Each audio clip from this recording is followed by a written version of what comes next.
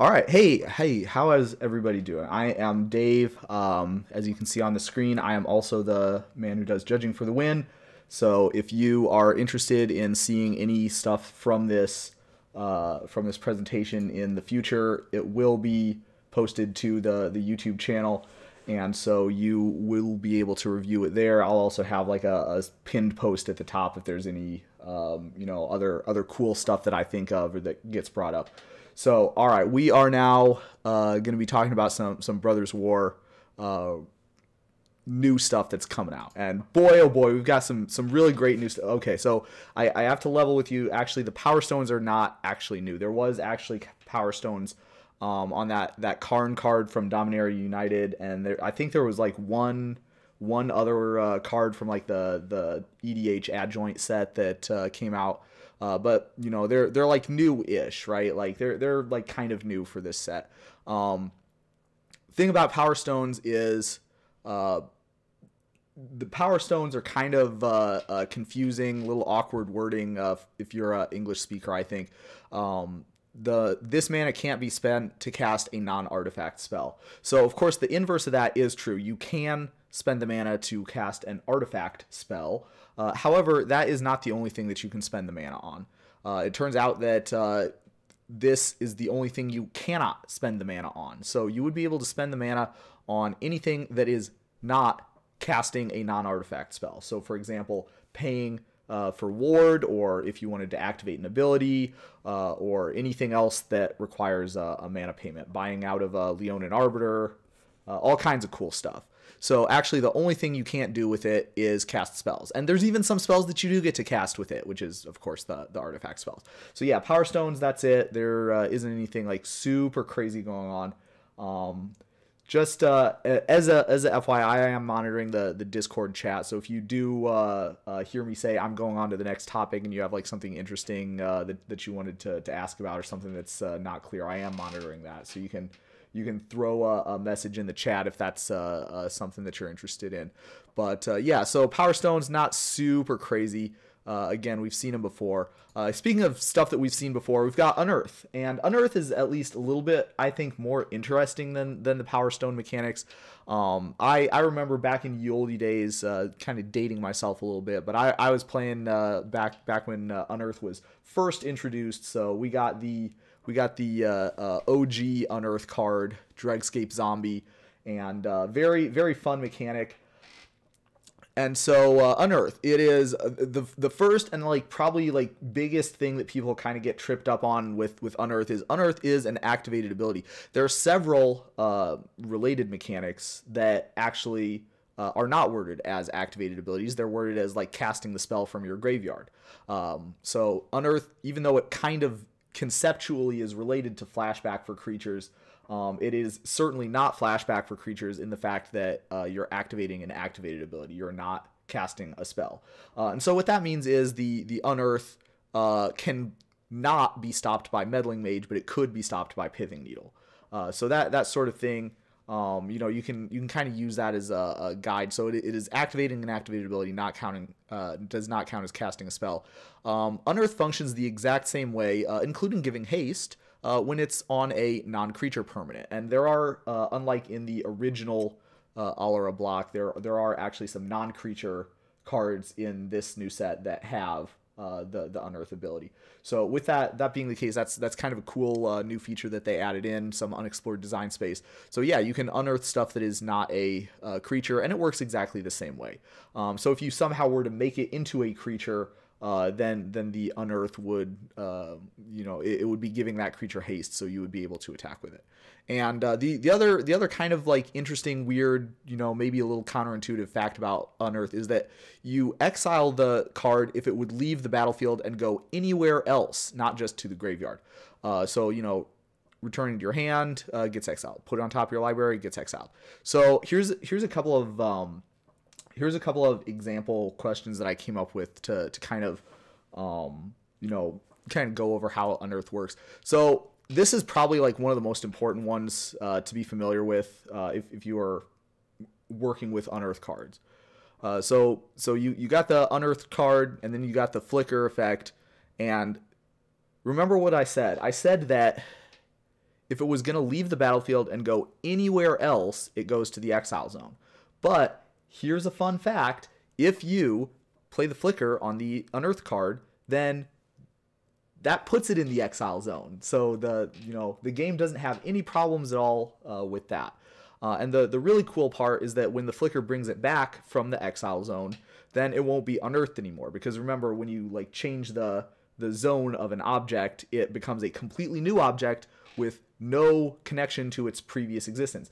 And so with that being the case, you're dealing with a brand new non-unearthed Dregscape zombie after that flicker event happens. And so you would no longer have the thing where it would get exiled if it goes to the graveyard. You would no longer have the any of the other related unearthed stuff, and in fact you wouldn't have haste anymore either. So that's kind of a negative, but the rest of it, it's all upside. So if you were wondering then why this card, Meticulous Excavation, has this kind of strange wording on it, then that would be the reason why. So you notice that it says if it has unearthed, then instead of returning it directly to your hand, you exile it and then return it to your hand. And so the reason with that being like kind of wacky templating is that if you were to meticulously excavate a creature that you had in play that you had unearthed, then that would indeed return it to your hand instead of exiling it, which is maybe not really what a lot of people would expect would happen. So that's kind of a cool modification to the template. It doesn't have any like like flavor justification for why that would happen, or maybe it is a purely flavor driven explanation for why that happens would be a better way to put that. So that is the reason why the slightly wacky templating on Meticulous Excavation there. Now Dress Down plus Unearth, that is a really, really fun one, right? So what do you think would happen with Dress Down? I want to hear some ideas, and by here I mean figuratively here because it's over a text channel.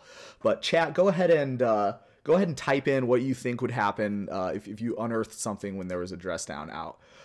First of all, it is possible to unearth something even if the Dress Down is already in play, because of course the Dress Down only applies to creatures losing all abilities. So creatures on the battlefield lose all abilities, but hey, when it's in your graveyard, you can still unearth it just fine, no problem, baby. So in order to help everybody answer this question, we're going to take a look at the comprehensive rules here. So we're going to look at exactly how unearth is worded, so we'll have a clear basis for all of the stuff that we're going to claim. So return this card from your graveyard to the battlefield. Okay, great. It gains haste, right? So what that is doing is that is putting the ability haste onto the creature. All right, and so with that being how it works, the Dress Down is going to make it lose all abilities, but this Unearth activation is going to make it gain an ability. So there are actually two different continuous effects that are operating on this creature that has been unearthed. One that wants to make it lose haste and all its other abilities, and one that makes it want to gain haste. So there is actually no dependency in between these two continuous effects. And if you're interested in the reason why that would be the case, you could take a look at, I made a whole video about how dependencies work. So it actually would just come down to timestamps. So if the Unearth ability resolved before the Dress Down entered the battlefield, then that means that it would gain haste, and then the Dress Down would apply after, and it would lose haste. But if you unearthed when the Dress Down was already in the battlefield, then the Unearth would have a later timestamp than the Dress Down, and so that would mean that you would actually lose all abilities first, and then you would gain haste after the fact. So that's actually kind of really, really interesting, and probably like not a lot of people would expect it to work that way. Okay, so as far as the exile it at the beginning of your next end step, that you can see from that sentence that it's not worded exactly the same way as the thing that says it gains haste, right? So it doesn't say it gains exile this creature at the beginning of your next end step, right? So we can see that the game isn't actually putting an ability onto the unearthed creature that makes it get exiled. It's actually just putting a triggered ability out there in the game somewhere that says, oh yeah, and by the way, when the next end step happens, we've got something to do. So because the exile at the beginning of your next end step is not actually an ability that is on the creature that is unearthed. That means that it will not be something that Dress Down is able to take away. So in fact, even if you unearth something, it will still have to be exiled at the beginning of your next end step, even with the Dress Down out. So that's another kind of, maybe not the way that a lot of people would expect it to work. And the if it would leave the battlefield, exile it instead of putting it anywhere else, that part works the exact same way. That part works exactly the same as the exiled at the beginning of your next end step. It is not something that is an ability on the unearthed card that Dress Down can take away. Rather, it's just something out there in the game where the game knows if this card is going somewhere that's not the exile zone, it goes to the exile zone instead. So to summarize, you may or may not have haste depending on what the timestamps are, and you definitely will be exiling at the beginning of the next end step, and you definitely will be exiling if it would leave the battlefield. So that is the like full answer to the unearth plus Dress Down question. So that is a really kind of an interesting interaction, and unfortunately Dress Down, like as some people in the chat have observed, kind of works similarly to Dash and some other mechanics that do related kinds of things, but there's like some slight differences. So you really do need to like look at the comprehensive rules and double check the exact wording of everything in order to make a confident ruling on questions like these. So if there's any questions, go ahead and throw them in the chat right now. I'll give everybody a few seconds while I'm preparing my thoughts for the next slide here. But and if not, like if you have a question and like I don't get to it, or if something else happens, I do have an email address that I'm going to put on the end of the presentation, so you can email questions to me also. So don't feel like this is like your last chance to ever interact with me and ask these questions if they come up. So okay, next one we're going to be talking about, and I think this is a really important one. So with this. You've got the Defabricate, and I chose Defabricate obviously because it's like an uncommon in the same set. So if you notice, the first ability is counter target artifact or enchantment spell. Well, that's not super interesting because, as we said before, the unearth ability is not casting a spell. But this second mode definitely does indeed interact with the unearth. So, of course, you would be able to counter-target activated ability. The Unearth, as we said before, is an activated ability. So you would be able to, if someone tried to unearth a Dreadscape zombie or like any of the like current Unearth cards, you would be able to counter the Unearth ability and it would stay in the graveyard. So that would be like one kind of interesting use. So it does kind of work okay against the Unearth spells, but where it really shines is working with the unearthed spells. And the reason is because or triggered ability. So when you notice here, it says remove it from the game at end of turn. And if we look at the previous slide where we had the actual text of the unearthed ability, you can see that the actual ability that unearthed generates is exile it at the beginning of the next end step. Now, here's the thing. There's only one next end step, right? Like, there's only one end step that is the next end step after the unearthed ability has resolved. And with that being the case, it is that's going to mean that if you somehow get that unearthed ability exile at end of turn, if you were to counter it, like with a Defabricate, then that means that's the only time that ability is going to trigger. So if you unearth something and then at end of turn, when that triggered ability wants to exile, you Defabricate that triggered ability, then that would mean you would not have any subsequent at end of turn exile me triggered abilities happening from that unearthed card ever again. Now you still would have the replacement effect that says like you exile it instead of putting it into any other zone if it would go to the graveyard. That would still apply because that's not a triggered ability. That's part of a replacement effect and it's completely separate functioning. But you would be able to beat the at end of turn exile me that you have. So that's still a pretty good combo, I think, with the unearth. Okay, moving along, we've got. Boy, I gotta say, I was playing when they came out with Unearth, and I thought that was a cool mechanic. I don't mind seeing that one again. I was playing when they came out with Meld, and I still remember thinking, boy, what a stupid, what a cracked mechanic, man. Like, I really hope we never have any more meld cards. And then we all knew it. We all knew the meld was coming back. So okay, here's a example. Here's an example of some of the meld cards that you might be able to see at some point in the future. So if you've never played with this mechanic before, the schematic idea is that this card melds, and like I'm using that as like an English word, not a Magic rules word. This card melds with this other card, and they form this card. So if you turn the back of this card and the back of this card together, makes this oversized card. And you can see there's like kind of a little seam in the middle of the picture, and that reflects the fact that this is actually made out of two different Magic cards. This is the back of one of those cards, and this is the back of the other cards. So that's like conceptually what meld is doing.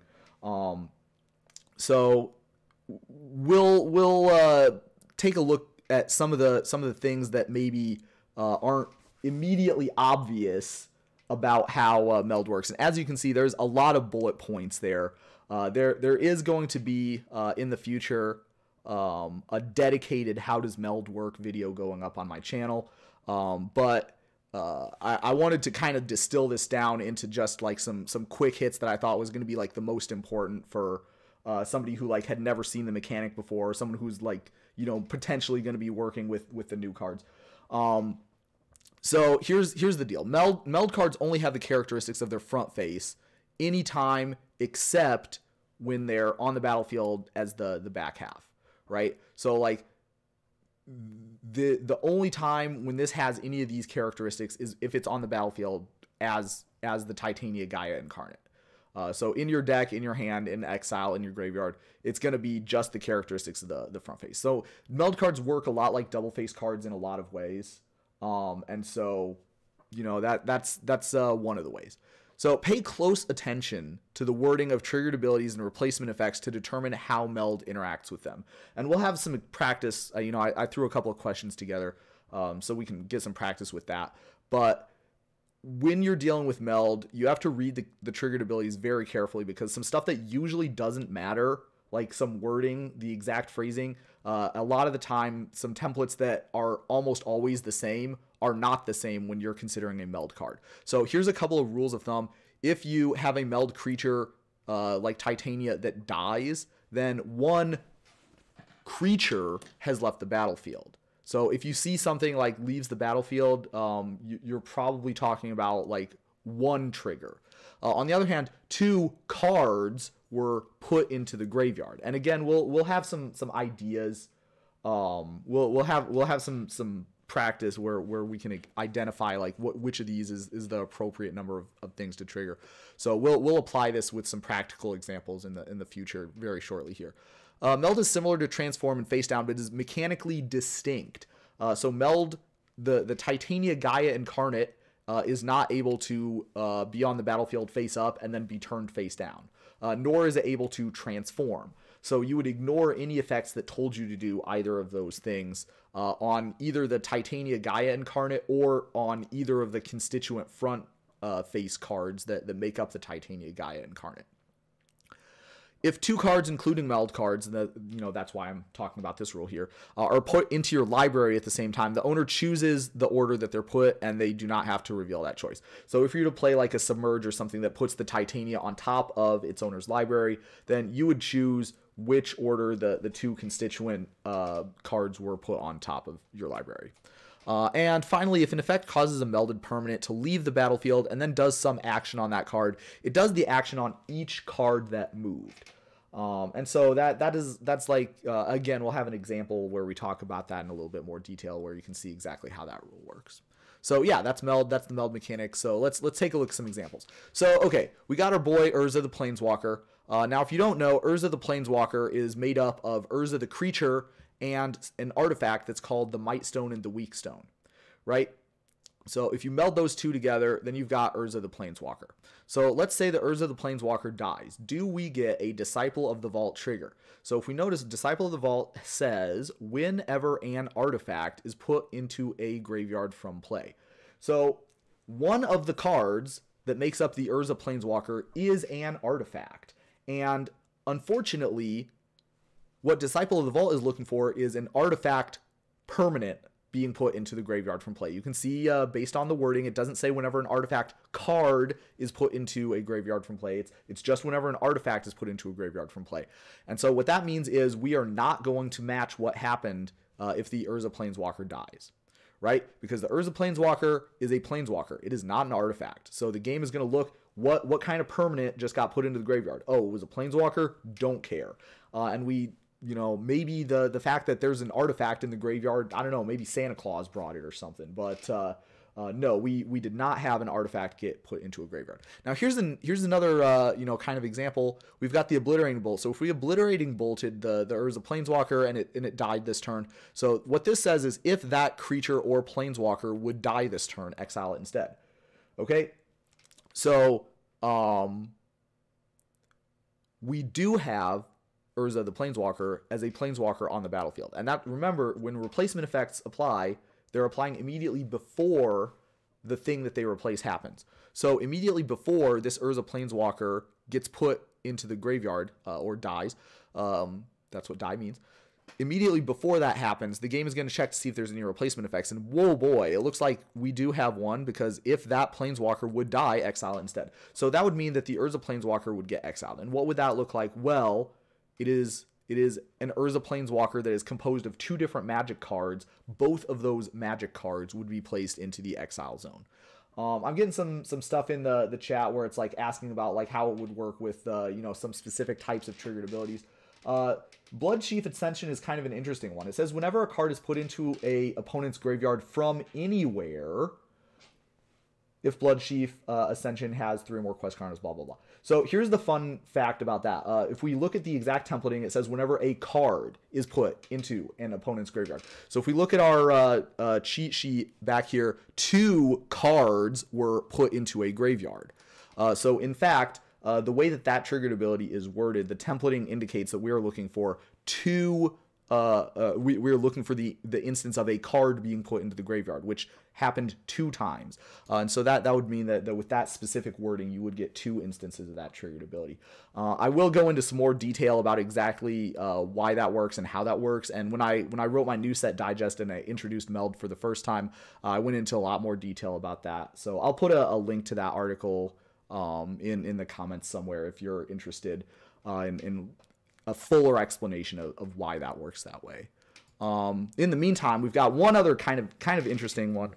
So with this, we've got the Planar Incision, right? So we're going to play the Planar Incision against the Titania Gaia Incarnate. And by the way, this is one of the reasons why I'm going to say the playability factor of the of the Meld cards is not super high because of stuff like this. So if you've got the Planar Incision and you play it against the Titania Gaia Incarnate, we're going to exile target creature and then return to the battlefield under its owner's control with a +1/+1 counter on it. So, okay, when we exile it, no problems, right? We already talked about this with the Urza example, right? We have 2 cards that are getting exiled, right? The Titania, whatever the something Argoth, and then the land also is both getting exiled. Okay, so we exiled 2 cards, and now we have another instruction. It says now we're going to return it under its owner's control. Well, here's the thing. When we exiled it, it became a completely new object with no connection to its previous identity. So the 2 cards, the Titania and the Argoth that have been exiled, are no longer melded together into a Titania Gaia Incarnate. And so that means that when we try to return them to the battlefield, we're not going to be returning just 1 card to the battlefield. We're not going to return the Titania Gaia Incarnate melded together as you maybe would expect flavorfully. Rather, what's going to happen is you're going to return both of the 2 cards that you've just exiled to the battlefield. And interestingly enough, it says with a +1/+1 counter on it. So, fun fact, you would perform that action on both halves, as we talked about on the in a nutshell slide at the very beginning. So when you return both those cards to the value, when you return both those cards to the battlefield, you would be getting the Titania with a +1/+1 counter on it, and also the land with a +1/+1 counter on it. Even though like having a +1/+1 counter on the land doesn't really mean anything, or it doesn't really do anything, but it still would have that +1/+1 counter on it if you had some reason why that might come up. So that's kind of an interesting idea. So that is how like a effect like planar incision would work with the new meld cards. So okay, if there's any other questions about meld, we'll like, doesn't look like the chat is got a whole lot of questions about how that would work. So let's take a look at the next new mechanic. So in case you haven't seen these before, it turns out that in collector boosters and set boosters, there is a chance that you can open our friend Optimus Prime. And like I think there's like a handful of other transformers. I don't remember exactly how many there was, but in draft boosters you cannot open these, but in set boosters you can apparently. So the thing about these is, even though it kind of looks like it would be new, there's not really a whole lot of new stuff going on right here. So, convert. Look at that. Look at that. Cast this card converted. When it dies, return to the battlefield converted. What does that mean? What could converted mean? And it turns out that, and I promise I am not making this up, convert literally means the exact same thing as transform. Okay? So in your mind, you can mentally like cross out the word converted and put in the word transformed. And that's what that means. And that is actually what. Now, I think if I was an intellectual property lawyer, I would be able to explain why they had to do that. But unfortunately, I'm not smart enough to be able to understand why they had to do that. So that is the way that mechanic works. Convert, literally the exact same thing as transform. Okay, now we've also got this new more than meets the eye mechanic. And it literally says the rules text for this mechanic in the reminder text. I'm not sure why they didn't make more than meets the eye in ability word if they were going to do that. But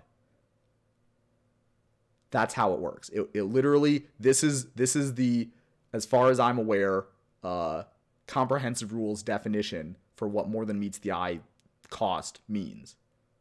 So, okay, literally exactly the same thing as an existing mechanic, literally the exact same thing as the reminder text. And some of these cards do not have the reminder text on there, so you might have to look it up if it comes up. But also, there's one more mechanic on these. So if you look at the back face of our Optimus Prime here, you've got Living Metal. And again, Living Metal does exactly what the reminder text says. So again, this easily could have been an ability word if they wanted to work it that way. Fun fact, I'm not really sure about this, but like this kind of bugs me. So one in the chat, if this annoys you too, Living Metal, the metal does not have the M capitalized, right? So more than meets the eye, it was styled this way with everything capitalized except the. So if someone can come up with a convincing explanation why the M in Living Metal is not capitalized, I don't know if that's a Transformers thing. If like, you know, the Transformers IP has always styled it that way in their like in-universe explanation. But like, yeah, I'm completely stumped. And that's something that really kind of bothers me because in general, this is something that they usually do a really good job at like being consistent on stuff like that. So, okay, that's Transformers. That literally, even though it looks like it might be new, it's literally nothing we haven't seen before already. So, okay, next time, you know, that's not really fair. The more than meets the eye thing, I don't think we've ever had something like that, except if you're talking about like modal double face cards, maybe. So, okay, now we're ready to look at some actual legitimate new mechanics and stuff that's going on in the new set. Okay, so we got Prototype, and this is actually a really fun mechanic. I'm actually kind of excited for Prototype as a mechanic. I'm really excited to get to see the comprehensive rules text for Prototype as a mechanic, which unfortunately has not been published as of the date of this presentation. But Prototype is going to be, you know, pretty fire, and I'm really looking forward to seeing how they, like, you know, instantiate what this does in the comprehensive rules. Maybe that's just me. Maybe it's like people who like to read the comprehensive rules for fun or whatever. But I think it's kind of a fun mechanic rules wise. So basically the schematic overview is it's split cards for permanence. Right? So if you had, I know we already did split cards for permanence with like the kicker mechanic and with like the adventure mechanic and with like some other mechanics. They did like kind of similar things. But this is like kind of falls along the same kind of lines in the schematic overview. Split cards for permanence. So you've got like, one half of this split card you could imagine being like a 7 mana haste 6/4. And one of them you could imagine being a 2 and a red mana 3/2 with also haste.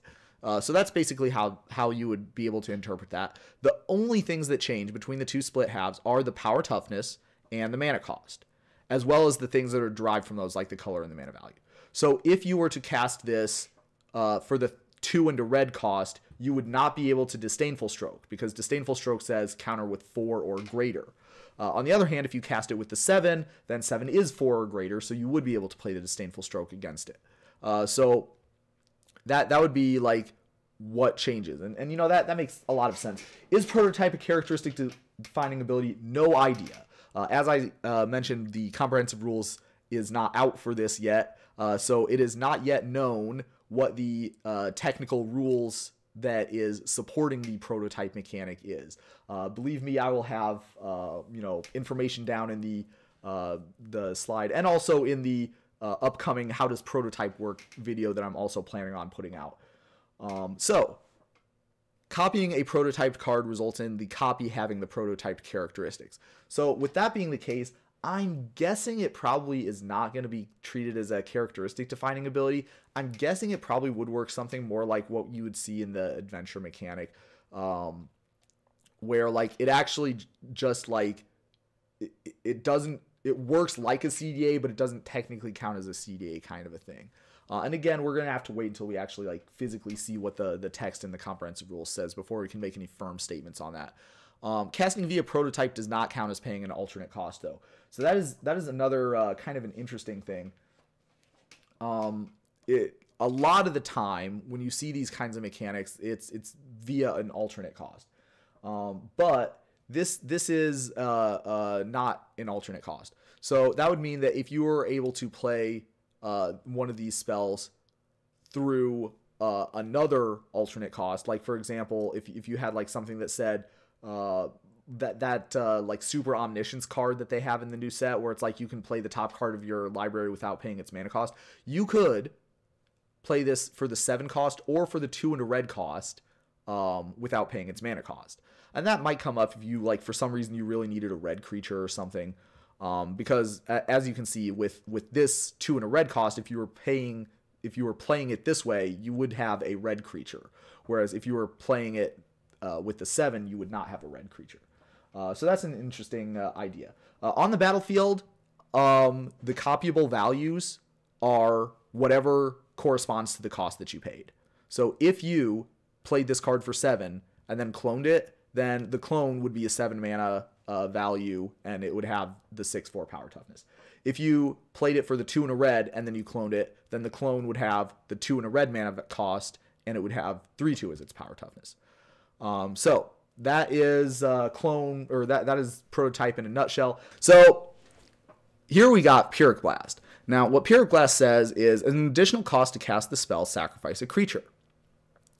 Pyrrhic Blast deals damage equal to the sacrificed creature's power to any target. Draw a card. Okay. So what is the power of this card? Now we already kind of talked about this, right? Like in the graveyard, it's going to be a 6/4, right? But if you played it using the prototype value, then it would be a 3/2. Okay, so what do we think? Would we be dealing 6 damage or 3 damage with the Pyrrhic Blast, given that we blasted using a prototype automaton? So we've got a lot of people saying 3 in the chat, but does that actually make sense? Because at the time when we're casting this spell is when we sacrifice a creature. So this Blitz automaton will be in the graveyard at the time when the game is calculating like how much damage we have to deal. So that's an interesting point. So now I see some people who are like a little bit less sure of themselves. It turns out the answer actually is 3. And so the reason is a little bit subtle, and the reason is a little bit subtle, and in order to really drive this one home, I'm going to go through step by step exactly what happens. So it says it deals damage equal to the sacrificed creature's power. Okay, so notice how we're looking at, we have this templated as the word creature, right? We don't say creature card, so that's already a big hint, because when it is in the graveyard, the game considers it a creature card. As you saw, with some other stuff earlier on in the presentation, creature card is the specific template that is appropriate to use when we're talking about a card in the graveyard. We saw that with like the meld template, for example, with the triggered abilities. So we are not looking for a creature card. We're looking for a creature. And so that means we're looking at the creature that we sacrificed. And the creature that we sacrificed is specifically referring to the object that was on the battlefield at the time when we were casting this Pyrrhic Blast. Now, there are some specific rules in the 400.7 section of the CR that specifically allow us to be able to look at the characteristics of the objects that were used to pay the cost for this spell. So we actually do get to look at what this Blitz Automaton looked like when it was on the battlefield. And so actually, that's the same reason why if, for example, we were to play like a Giant Growth on the Blitz Automaton and then use a Pyrrhic Blast, we would get the 3 extra damage because it would have the 3 extra power from the Giant Growth. So that is in fact the way that situation would work. So okay, that is the answer to that question and the reason for that answer. Hopefully that made sense. If not, then maybe at the end of the presentation I can talk a little bit more about that. But now we're into bonus round, right? Everybody loves the bonus round. I promise you are going to like absolutely go bananas when you see some of these questions. Absolutely bananas, right? Okay, so we're gonna start things off easy. I want everybody in the chat here to go ahead and use the thumbs up or the thumbs down to vote on this.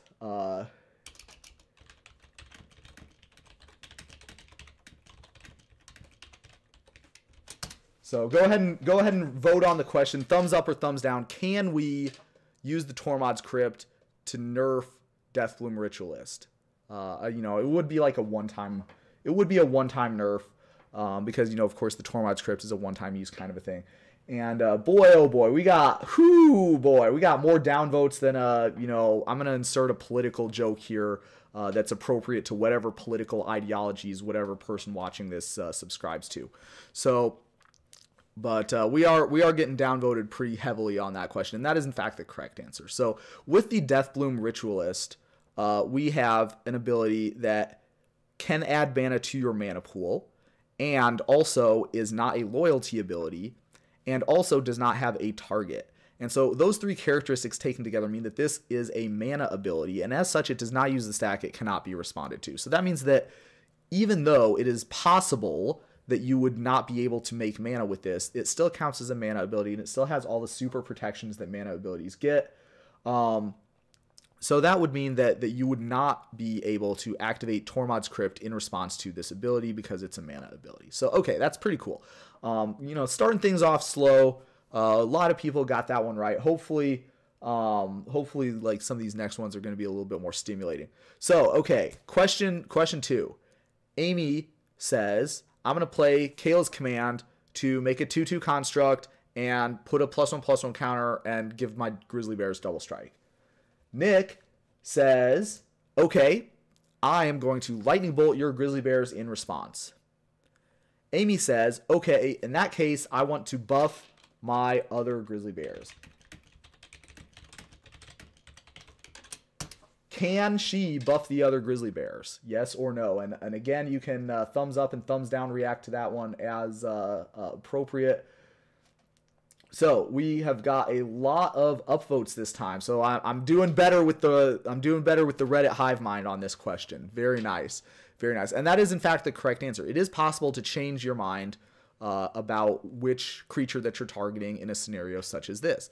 The reason is because that if you look very carefully on the Kayla's command, specifically this mode here, you do not see a specific word that you usually would expect to see on spells that do stuff like this, and that word, of course, is the word target. Because it does not target, and this is not one of the other choices that is specifically spelled out as being made during the cast time, the choice of which creature you are buffing is actually made during the resolution of Kayla's command. Which means that if Amy says that she's going to Kayla's command one of her creatures, then Nick can, of course, respond to Kayla's command by playing a removal spell against that creature, but Amy is then within her rights to not be held to the original choices that she announced when she tried to shortcut through the casting and resolution of Kayla's command all happening in one step. So the game theoretical correct choice, if you were going to play Kayla's command in a serious game of Magic, would be to say, I'm choosing the mode where I make a construct token and buff a creature, for example. But you do not have to say whether you are you do not have to say which creature you're planning on buffing. Your opponent does not have access to that information until the spell is resolving. So another important consequence of that is that the creature that you put the +1/+1 counter on does not have to be in play at the time when you're casting the Kayla's command, as it would if you were targeting. So as someone in the chat pointed out, that means it is indeed possible to create a 2/2 construct token and then put a +1/+1 counter on that said construct token that you just created. The other important thing that you would need to have that work, and it does work out in this case, is the mode where you make the token happens to be printed above the mode where you put the counter on the creature. And so with that being the case, if these modes were in the opposite order, then it would not be possible to make that play. But because they were nice and they printed them in the right order, you would in fact be able to make a construct and buff it. So, okay. That is the next one. Now we've got, I don't think I could call myself a presentation about the Brothers' War if I didn't have a slide that looked sort of like this, right? I'm pretty sure, even though this Root Path Purifier isn't technically in the Brothers' War, it's in like the Brothers' War Commander adjunct set. We'll give it partial credit for being in the Brothers' War. So yeah, okay. Pretty sure most of the people have probably like seen or at least heard of this one before. But let's go through anyway. So we got the Root Path Purifier, we got the Blood Moon out. Non-basic lands you control, or non-basic lands are mountains, but also lands you control are basic. So pretty short rules text for such an interesting question. So if we take a look here, we're of course going to assume that the Root Path Purifier player has some non-basic lands because, obviously it's an easy question. Yeah, they're all basic, no Blood Moon interaction at all. But if the Root Path Purifier player has some non-basic lands, then that would mean that we've got a really interesting situation. First of all, we'll observe that the Blood Moon is a type changing effect. It gives you a different land type. So it's type, subtype, and super type. In this case, it would be a subtype. This one is basic, and that is a super type. So we've got a super type changing effect here, and we've got a subtype changing effect there, and those are both going to happen in layer 4. Okay, so we've got two different continuous effects that both apply in layer 4, and really interestingly, if we apply this one first, then that is going to change the number of objects that the Blood Moon applies to. And so that means that the Blood Moon is dependent upon the Root Path Purifier.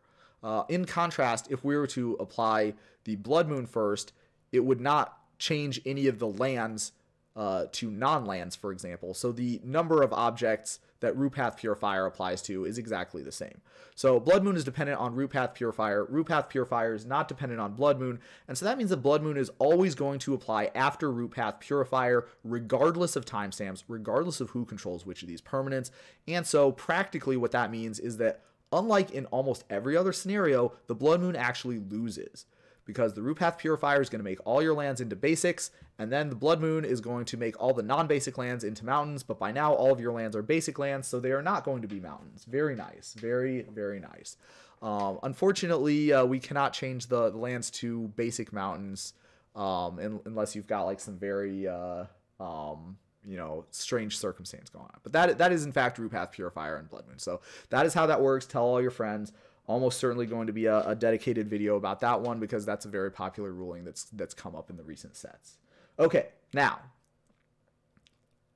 this is the reason why you go to Judging for the Win for your content, is this question right here. I was looking at this card. Mishra Claimed by Gix. Now, what does this card say? It says if Mishra Claimed by Gix and a creature named Phyrexian Dragon Engine are attacking. Now, that's kind of interesting. Because I reached way back for all of you. All right, folks, I reached way back in my memory bank. And it turns out there was a bulk common from a long time ago that was called Dragon Engine. Okay, whew. I double checked.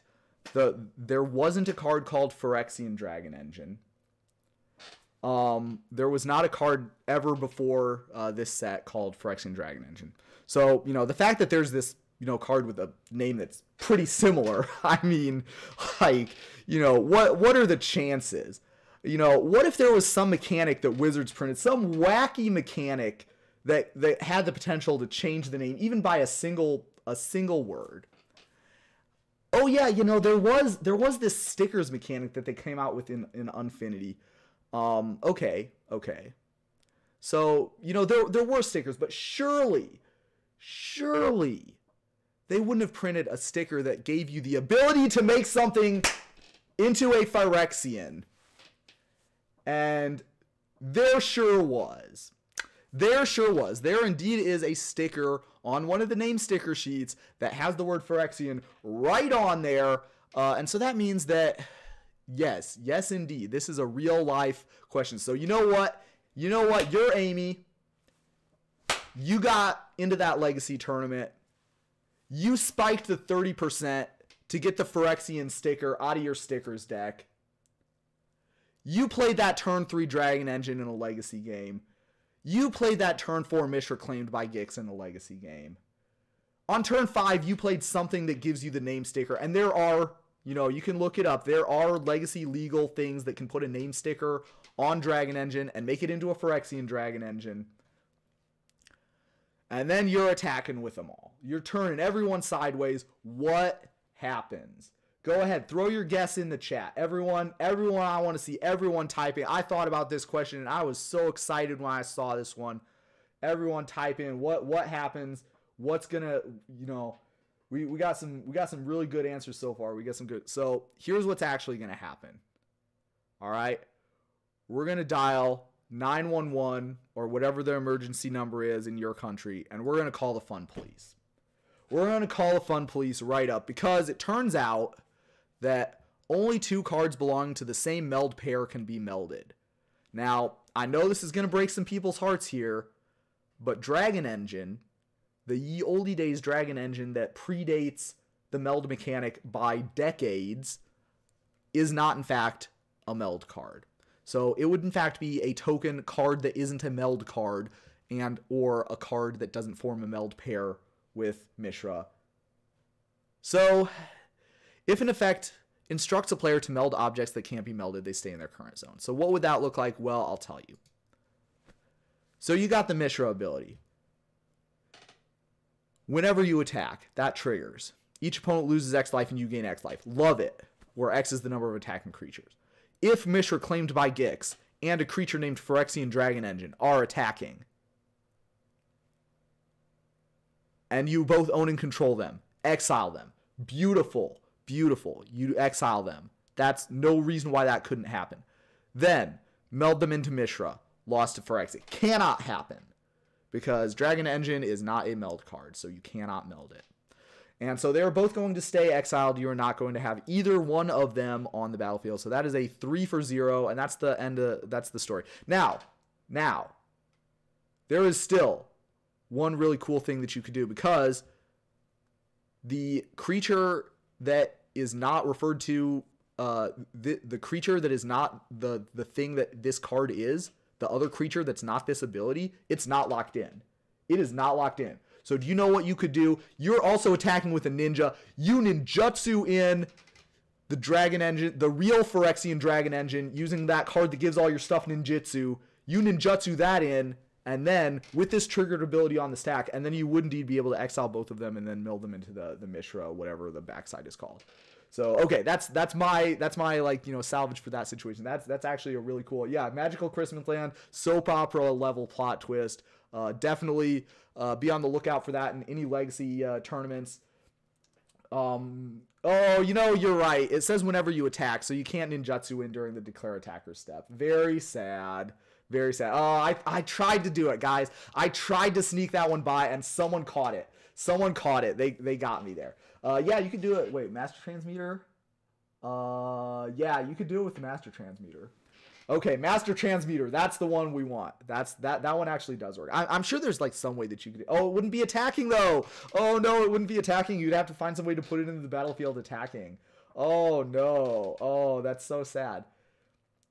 If you had a token copy of Phyrexian Dragon Engine when you attacked, okay, so that's going to be the same sort of problem. If you have a token, tokens also can't meld, so that's not going to be very good. If somebody can figure out a way to make this trick work, definitely let me know about it. Here's my email address. You can email it to me. That is all the stuff that I had prepared for this presentation. I had a blast putting this together. I hope everybody else had a fun time. Like I said, this is going to be on the YouTube channel later on if you're interested in watching that. But that is everything that I had. I'll be in the chat for another few minutes, like during the break time. But that is all I have. So thank you for joining me, and I hope all of you have a great day.